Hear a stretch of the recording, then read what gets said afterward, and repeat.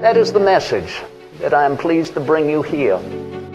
The wisdom passed down one generation to the next.